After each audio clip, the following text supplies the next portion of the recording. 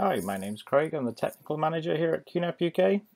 After a couple of our other videos, we had a fair few questions from different viewers that were asking the differences between the three volume types that we have available on a QNAP.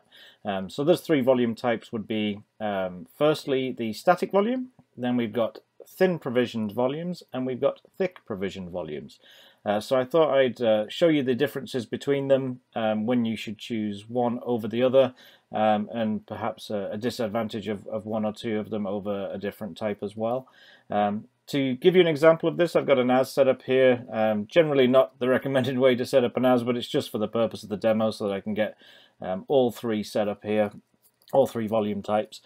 So with this, I've got a TS-983XU-RP, which is a 1U rack mount NAS. It's got 4 3.5-inch bays, 5 2.5-inch bays, and I've also thrown in a QM2 card into the back with 4 SSDs as well on there, just so that I've got enough drives to illustrate the differences on that. So that's kind of what this unit looks like. So if we go across to storage and snapshots, you can see the setup that I've got here. So I'll expand the different types out. I'm going to close down storage pool 1 with the system volume because that's not the one I want to show the differences on. So here we've got storage pool 2, and in that I've got several different volumes created, so we can see the types over here. We've got thin, thick, and we've even got an iSCSI LUN that's configured as a thin one as well. And at the bottom there we've got data vol 3, which is what we would call a static volume. So when you create a new volume anywhere, we do give you the three choices here on screen. The default is always going to be thick volume, and you've got the different options, and it gives you a little explanation over the differences right here on the choice screen. So static volume is the single fixed space allocation, so what you create is what you've got, and you cannot use snapshots on a static volume. When you've got the thick or the thin, both support snapshots, and the difference between a thick volume and a thin volume is if you create a thick volume at 500 gigs, it will immediately reserve 500 gigs straight away. It's locked to that volume, so nothing else can use it. If you're using a thin volume, you could create that volume at 500 gigs, but because you've just created it and you haven't put any data in, the actual size of that 500 gig volume is effectively 0, very small. So it only allocates the space as you use it. So if you copy in 10 gigs of data, well, that 500 gig thin volume now becomes 10 gigs in size, basically. So that's how it's going to work. So I'll illustrate that in a moment here. So those are the three options that you've got. So static volumes we'll start with. They perform the best by a small margin because there's no overheads running a storage pool or anything like that. The downside of a static volume is if I go into here and I manage it, we can see how I've got this one set up.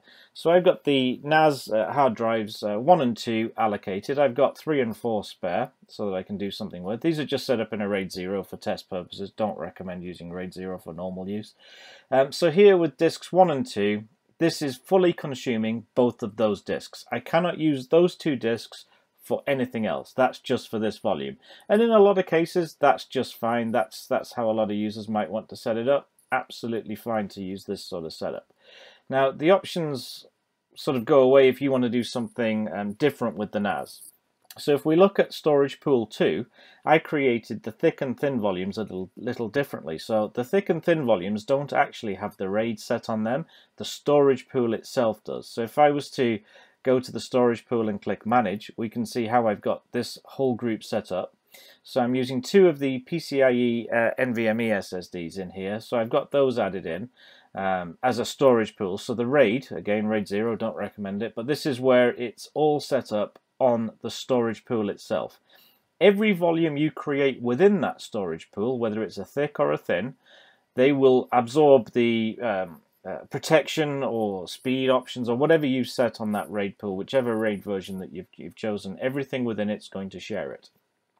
So what we can see here from the storage pool, because I've got 2 volumes here, a thick and a thin volume, I created them both at 500 gigs in capacity.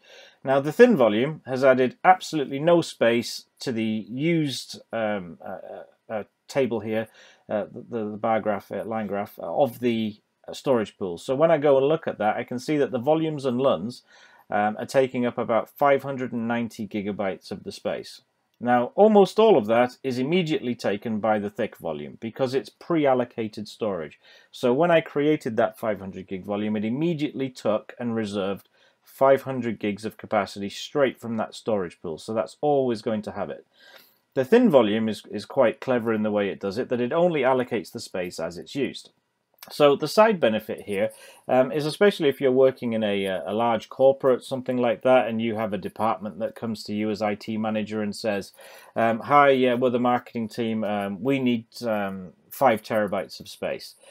You can see that here in my storage pool, I've actually only got 1.8 terabytes, and you as the IT manager might know, yeah, they might use 5 terabytes of space, but it might take them 5 years to get to that level. You know, for the first couple of years, they might only need a few hundred gigs for what they're doing. So the side benefit here is I could go and create a new volume in my storage pool 2. I'm going to create a thin volume. I'm going to click next. So I've picked storage pool 2 because that's where I want it to live. You get all your different storage pools listed here, so you can assign these volumes anywhere. So I'm going to click next. I'm going to call it marketing because marketing wanted that 5 terabyte volume. So I'm going to change this number here to terabytes, and I'm going to change it to 5 terabytes. Now, this shouldn't really be possible in some people's understandings because there's only 1.8 terabytes available in the whole storage pool. I don't have this much capacity in this volume, in this storage pool. But what it's going to let me do, it's going to allow me to assign it, but it is going to say I've oversubscribed the storage pool. But if I go click next, so it's saying you must monitor the storage pool because these you cannot get to 100% usage on this volume with the current storage allocated. So if I click OK, and I click finish, it's going to go off and create me that 5 terabyte volume, but it's going to not take any space, any extra space from that storage pool because there's nothing in this yet. We haven't copied any data there. So me as the IT manager, I'm going to monitor this folder. I'm going to make sure this volume doesn't get to a size where it's exceeding the storage pool 2 size. Now, if it ever did get to a situation where I see that the marketing team is starting to use quite a bit of their space and I'm actually going to run out of physical storage, that's where storage pools and the flexibility can come into its own, really. So what you can do is you can right click on that storage pool, you can go manage, and there's an option up here to expand the pool. So to expand the pool, you can simply expand the pool by, if you've got a redundant RAID mode setup, you can replace existing drives with bigger drives, or you can simply create and add a new group. So that's what I'm going to do. So I'm going to pick the other 2 NVMe SSDs that I've got added there. I'll set it up as a RAID 0 just for speed here. We'll click next, and we'll expand it. So we're going to click OK. So now this is going to take away some of this over provision that I've just done. So I've still not got enough space for the full 5 terabytes of what I've created, but it's going to allow me to let that marketing folder grow even larger. So we can see right now that the blue line here is taken over, 75% of the space because it's quite oversubscribed. Once this expansion of the storage pool has happened, this blue line is going to shift up a bit because I've now got more physical space, so I'm not as oversubscribed. So we'll just let that go off and finish now. So that'll take just a couple of minutes to expand that and create that new RAID group and add the drives. So we'll come back as soon as that's finished. There we go. So we'll click OK and we'll click close. So what's going to happen now is we can see that this blue line has moved up the chart quite a ways now. So I'm still oversubscribed. I've still allocated more space than I physically have, but now I've got more room for that volume to physically grow into. So I can see that the storage pool has a lot of extra space available in it. Equally, if I was to create a thick volume of another 500 gigs, then this green bar is going to immediately jump another 500 gigs because it's going to use that space. The reason I really like thin volumes is I can be flexible with what I'm doing inside my storage. So if I decide initially when I set the NAS up, I just need some shares, some basic storage, well, I'll go ahead and create it and I'll have myself a thick volume or a thin volume of a certain size. But what it's doing is any space that's unused in the pool is free for other volumes. So if I decide down the line, oh, I need an iSCSI volume, I need something else for a different purpose, and I want to keep it separate from everything else, you get that flexibility with the storage pool because all the volumes within it can be different sizes, all within the same space, so they can all utilize the same space, and each volume isn't going to be taking away drives for redundancy. So for example, if you had 4 drives in a RAID 5, you're going to lose effectively 1 drive's worth of capacity from that RAID for the protection of the data. So in this example here, you don't have to lose that for every volume you create. It's lost initially on the storage pool. Every volume within it just absorbs the protection that the pool has.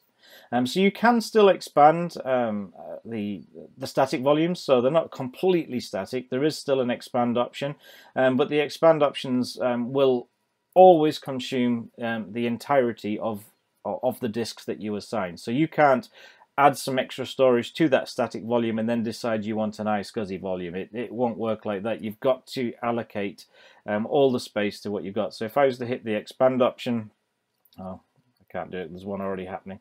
But if I was to hit the expand option, it would let you go in and change the different options within it so that you can expand it to add more drives, just like we did with the storage pool. But again, it's just for a single purpose. It's for the exact same task that it's already running. You can't add any more to it. Okay, hopefully that's answered quite a few questions. Just one last point I wanted to cover. If you do make a mistake picking between thin or thick, there is always an option here. So if you go into the volume, so if I was to go look at my data vol 1, which was a thin volume, there is an option up here. If you click on the Actions tab, you can convert it to a thick volume. And the final point here is if you're on a thick volume and you decide you want to free up some unused space in that thick volume back to the storage pool, you can go in here and manage that one and convert it to a thin as well. So you can convert thick to thin to thick as many times as you like. You just cannot do that with a static volume. A static volume is always going to be a static volume. The only way to change it is to effectively move your data to another volume if possible, or back it up, get rid of that volume and create the new one. There's no way to do it. And if you were to try and take a snapshot of a static volume, you'll get a little error here that says they cannot be taken of a static volume. You must use thick or thin, whereas I've got the snapshots enabled there on both the thin and the thick volumes, so they're supported. If you've got any questions, please do let us know. We're pretty quick at responding to comments here. So yeah, if you've got any other questions, you want to see any other videos, please leave suggestions in the comments field. Thanks very much.